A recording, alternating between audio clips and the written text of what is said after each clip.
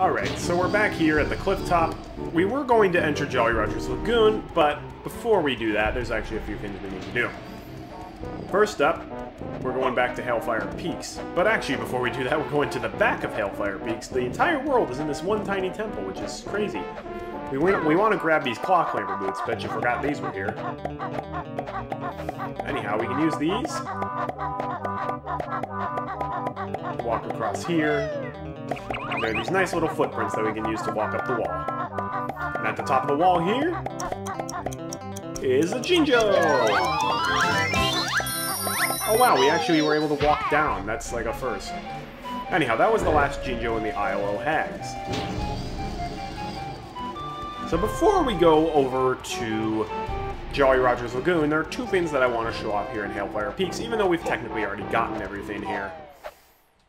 So the first thing I want to show off is here in Boggy's Igloo. If you enter Boggy's Igloo after you've gotten the Witchy World Jiggy from Mrs. Boggy, then the rest of his family will be here as well.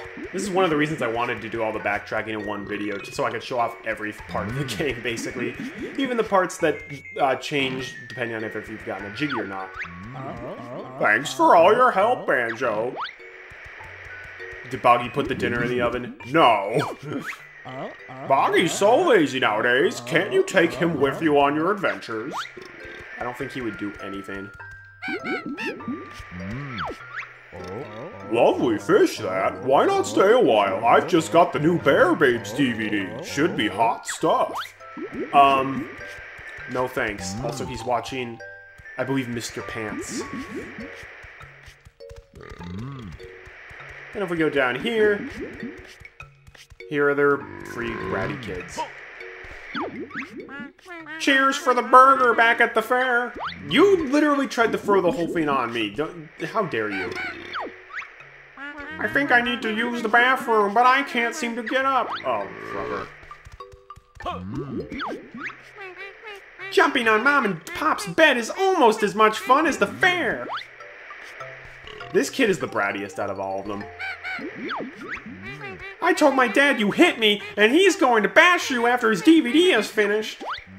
Sure. I don't think your dad can even get out of the chair. Also, I'm pretty sure he's watching the 24-hour YouTube video of Mr. Pants, so probably not. Also, by the way, you deserved that spanking, buddy. I mean, you didn't deserve a grenade egg to the face, but you definitely deserved a spanking. Thanks for the fries, Mr. Bear. She is the only one who's not that brat. Well, she's still kind of bratty. Look at Maggie in Mom's bed. I'm going to tell her, and he'll be in so much trouble. Okay, she is still kind of bratty.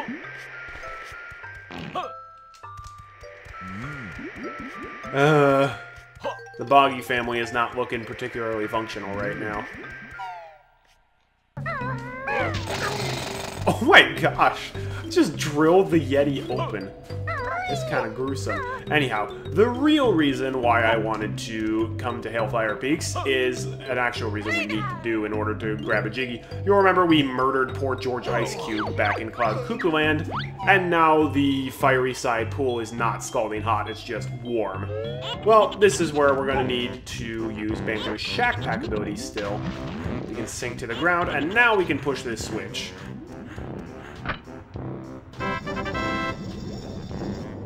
Open up the door now, and this just warm water will now drain through that top pipe in Jolly Roger's Lagoon to actually heat up their pool at last. At last, we can go for a swim! Here, take this piece of gold that we stole off of this smelly bony lady in a big pointy hat! Thanks! Why are they still crying, though? Man, that side quest takes for freaking ever to complete. But that's why I wanted to come here before Jolly Roger's Lagoon, because we can now go through that door to just quick warp to Jolly Roger's Lagoon. Although first we need to grab Kazooie. Because Kazooie is not going to let us leave without her.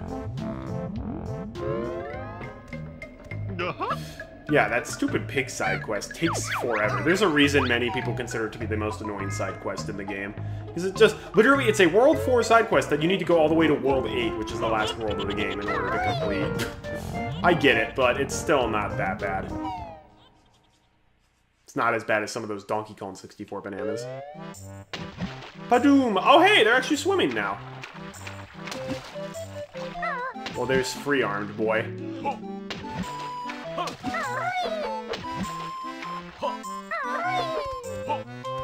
Are they both in the pool? Oh, how nice. I don't think we can talk to them while they're in the pool, though. So we're back here at Jolly Roger's Lagoon. We still have 2 Jiggies we need to get. And on top of which, we also have a Cheeto page to grab as well. So, both of these Jiggies require us to split up. And not only that, they both require Solo Kazooie. So the first one, remember that hole we blew up in Jolly's wall? Yeah, we're gonna shortcut here into the Smuggler's Cavern. There was that Jiggy that was on top of the massive stalagmite on the wall, or on that's sticking up out of the floor. Well, what you're supposed to do is you need to wait until you've gotten the glide ability from Hailfire Peaks, so we can just glide on over here and grab the Jiggy. Requires some backtracking, but not too bad.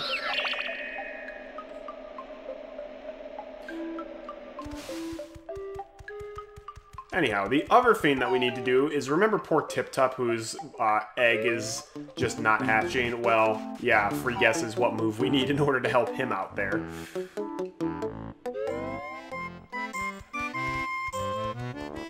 I still think it's kind of weird that part of Jolly Roger's Lagoon you can only access by, like, traveling through Mumbo's skull. Like, Mumbo built his skull in front of a cave entrance, apparently. That we literally needed to grenade egg open. I can't tell you how long it took me to figure this out, by the way. I could always see this area from, like, the cove. Aha! But I couldn't actually do anything about it. Don't worry, Tiptup. Here you go.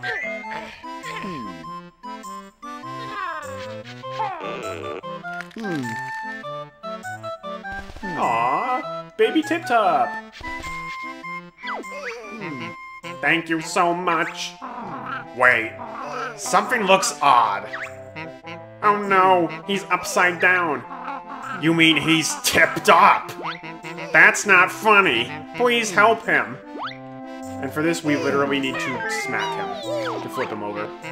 Oh, that's much better. I found this buried in the sand. It's yours. Now come on, son. I'll take you to meet all your sisters. And then he goes upside down. Aw. That's cute. We actually do help somebody out in this game. And there we go. We only have 3 Jiggies left in the entire game. 2 of them are in Grunty Industries, and the last one is for getting that final Jinjo. But before we do that, we still have a Cheeto page in order to collect in this world. This was a Cheeto page we also could have gotten a very long time ago, but... well, it would have required us to backtrack at least after we reached Pterodactyl Land, so... Banjo-Kazooie together at last. We're off to Atlantis. The underwater area. I mean, one of the many underwater areas. Alright. One of these is the Seaweed Sanctum. I think that was the one that's the Seaweed Sanctum. One of these is the Temple to Fishes. One is the Electric Eel's lair, but that's like the tiny tower. I think this is the one. I believe this is the Ancient Swimming Baths, which is where that Cheeto page is. Sure enough, here we go. Ancient Swimming Baths. It's the one that's slightly smaller than the Seaweed Sanctum. Aha! You also remember this was what the Jiggy Wiggy Challenge showed. Alright. So we need to use the split-up pads here.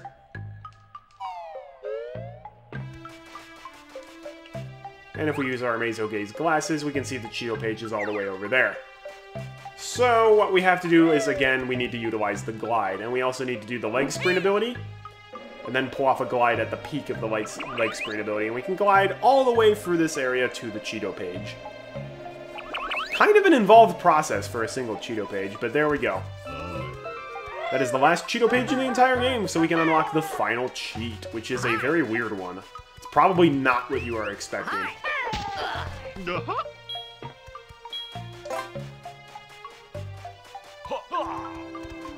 Anyhow, next stop, everybody, Grunty Industries, to collect those last 2 Jiggies there. And they're both in very similar places. Spatially, they're pretty much right next to each other, however, We're gonna have to do a little bit of trekking to get to each of them. You know what? Let's take the train. Chuffy is in this game after all. Let's take advantage of him. I mean, that came out wrong. We might as well use what's at our disposal. Chuffy is warming his coals on the lava side of Hellfire Peaks. Would you like Chuffy to pick you up?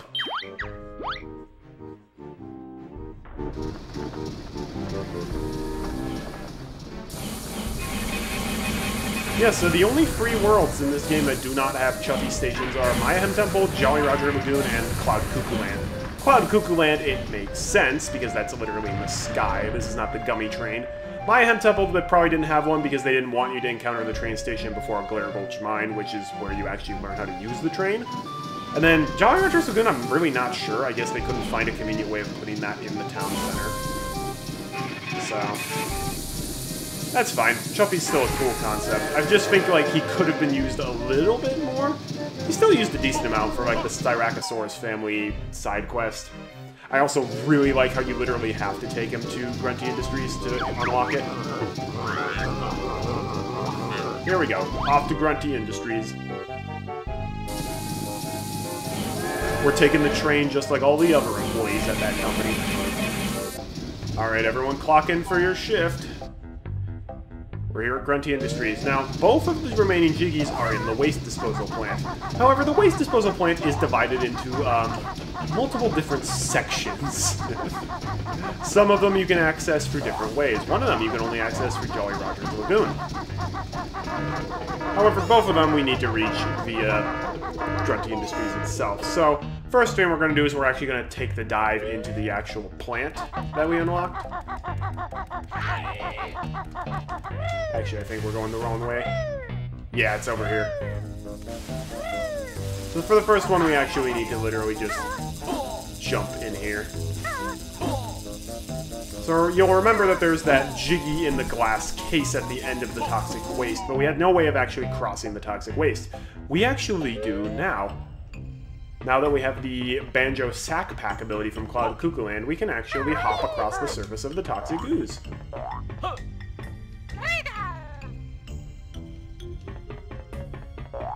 So we needed to push the switch at the top of the machine in order to raise the water level of the acid. The reason for that being that once the water level is raised, we're able to hop across the surface of it. No biggie. Now we're over here, we can press this banjo-only switch, shatter the glass case, and get ourselves a Jiggy.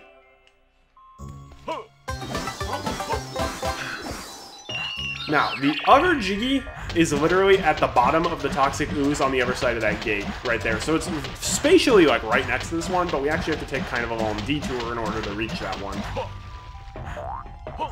For those of you who are astute and remember, after we defeated Weldar in the air conditioning plant, that giant fan broke down, and there was a way to reach the waste disposal plant from there. However, we couldn't actually go inside the toxic waste because, well, surprise, surprise, it's toxic and deals damage. However, we now have a method of actually grabbing it. Specifically, we can use the split-up pads over there, followed by Banjo's Shack Pack ability in order to dive into the toxic ooze and grab the Jiggy. It's a long-involved process, but it's still fairly fun. I still contend that Grunty Industries gets a very bad rap, and it doesn't deserve a lot of the hate that it gets. I get why people don't like it. I just personally think that it is a lot better than people make it out to be. Alright, so what we have to do is go all the way back here, take a dip down into the air conditioning plant. Thanks, Weldar, for hitting the secret switch, which turned off the air conditioner. I mean, the employees now have to work in the sweltering hot summer with the boilers while without air conditioning, so they probably hate us. But now that the air conditioner is broken, we don't get pushed back by the fan.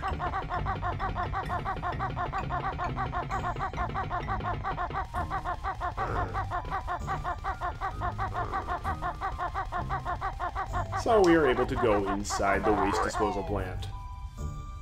Yeah, the waste disposal plant, there are like 3 different areas to enter it from that all cut off in different dead ends. 5 if you include the tiny pipes from Jolly Roger's Lagoon and Hailfire Peaks. Anyhow, yep, we put on the Shack Pack ability. And we can dive in, no problem, and grab ourselves this Jiggy. And that's it for all of the Jiggies in all of the main worlds. The only one left is completing that black Jinjo family. Youch! Sorry about that, Banjo, but duty calls. It almost would be easier to just take... I feel like it would actually be faster to take an intentional death here. And then just quick warp back to Chuffy the Train. But nah. I'm not doing that. Alright. We are now finished with all the main worlds. So next step, we're going to go to Spiral Mountain. And from there, we can grab the last Jinjo, as well as the final Cheeto cheat. Because we have the last 5 Cheeto pages. Then after that, we can activate the final cheat, get our final health upgrade from Honey Bee, and... whoop. Didn't mean to do that. And then at that point, I believe we can call it an episode, and then next episode, we'll be able to take on the final world. Ooh, how exciting. Anyhow, I could have gotten this Jinjo ages ago. So in this pool of water, there's this little Kazooie boulder. I think I pointed it out in like the very first episode. Well, it's a Talon Torpedo one. We can destroy it and get the final Jinjo inside. The Black Jinjo family is complete! They'd like you to have this. Yay! We finally completed all of the Jinjo families. So if we could visit their houses in the Jinjo village, they're all going to be cheering for joy. Yeah, we could have gotten that ages ago. I forgot about it. Whoops. Anyhow, climb into Grunty's lair, talk to Cheeto, give him all of his cheat codes back. I have never seen this happen before. I have never gotten this final cheat legitimately, because I've never been able to beat that stupid Canary Mary second race. Great, you've got enough pages for me to tell you a new secret cheat. About time, spill the beans! Hand over my precious pages first. Much obliged. My 5th cheat is Jukebox. Got it? Well, that's all the cheats I can give you for now. If you find any more pages, you know where to find me. But that was all the pages in the game. This is a menu of the codes I have told you. Jukebox. That is probably not what you expected the final cheat to be. Yeah, remember way back in Jolly Roger's Lagoon how Jolly was like, oh dear, my jukebox is broken. Well, this is how we fix it. It's super weird and not expected, but it's an interesting final cheat. Ouch.